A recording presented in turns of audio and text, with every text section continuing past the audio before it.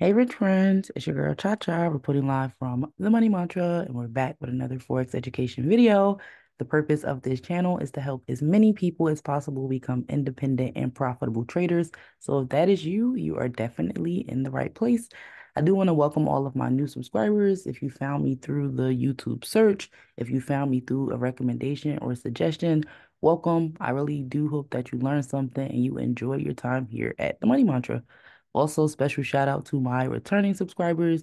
You guys already know the vibes. You know, we are going to keep it quick. We're going to keep it simple, and we're definitely going to get results.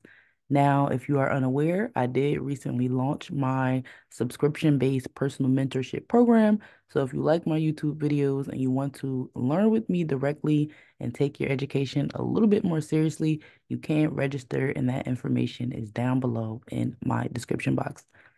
So in today's quick video, we are going to be doing a trade breakdown of the CADJPY trade that I dropped in the chat last week for the students who are currently receiving mentorship from me. And this was a sell limit idea for, again, CADJPY. As we can see, it was recommended for a sell at market execution or a sell limit, which is a type of pending order you can use in the market. I gave a stop loss of 50 pips and about 3 TPs up to 200 pips for a 1 to, it should say 1 to 4, but it says 1 to 3 risk to reward ratio. So if you guys are ready to see how this trade actually played out, just stay tuned and make sure you subscribe if you are feeling the video. So I already put my chart in replay mode, and we're going to start where I was when I did my analysis. I'm going to go over my confirmations, and then we're going to see what actually happened. So the website that I'm using today is called tradingview.com. It is free. This is where I do all of my chart analysis. They do have paid tiers, but you don't have to really see results here.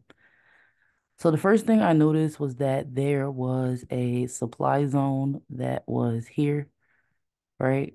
Now, supply zone is just an area in the market where the market tends to sell.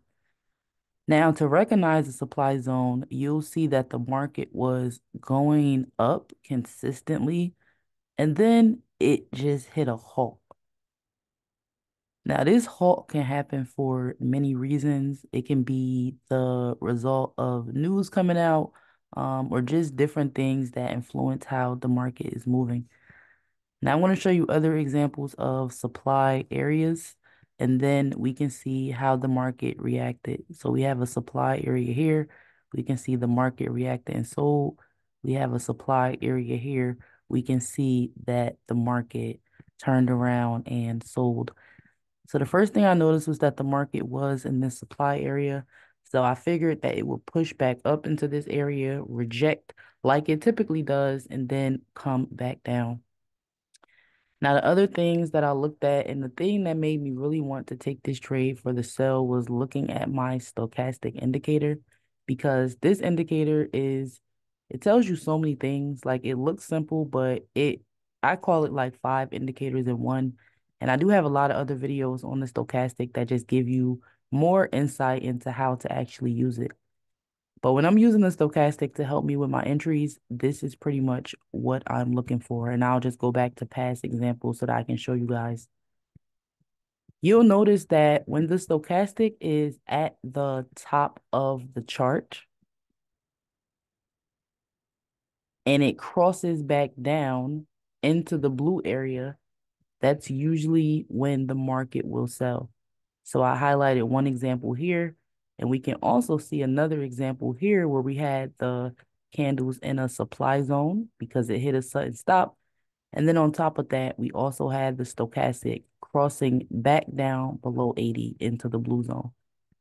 So I saw these two things and it made me say, okay, I'm going to get into this trade for a sell. I also noticed that my momentum indicator was facing down. And the way that I use this indicator is if it's facing up, you'll notice that the market is going up. And when it's facing down, you'll notice that the market tends to be going down. So I just did a quick overview And I set a 50 pip stop loss and a 200 pip TP. So we're actually going to go and play this trade and we're going to see what happened. So we can see that the market actually did tap back into our supply zone and then it started to come down. We can see that the market is actually still selling. But the thing that's interesting about this trade is that I was actually stopped out of this trade, right? My TP was only at 109.00, but my stop loss was at 109.00, but the trade actually hit stop loss 2 points above where I set it. So I actually was stopped out of this trade, which is unfortunate because as we can see, it is look like it's approaching my 100 pip TP. So if I had just had a little bit of a higher stop loss on this trade, literally just 2 more pips, then it would have turned out better for me. But I did post this trade on TradingView. So if you did have the chance to get in and you're still in this trade, congratulations. It was a really great idea. Just be mindful that whenever you're dealing with certain pairs, you do have to um, understand that you can adjust your take profits and your stop losses, right? You can adjust your take profits and stop losses on any trades, but specifically for me, when I'm trading JPY, I know that 50 is the minimum that I would go. But now looking at this trade, I'm thinking maybe I need to increase it to 55, just to have that little bit of flexibility because those 5 additional pips could have saved me and made me more money instead of losing money. So that's really all I have for you guys today. I hope that this was helpful. If you learned something, make sure you give me a thumbs up, leave a comment to let me know what you learned.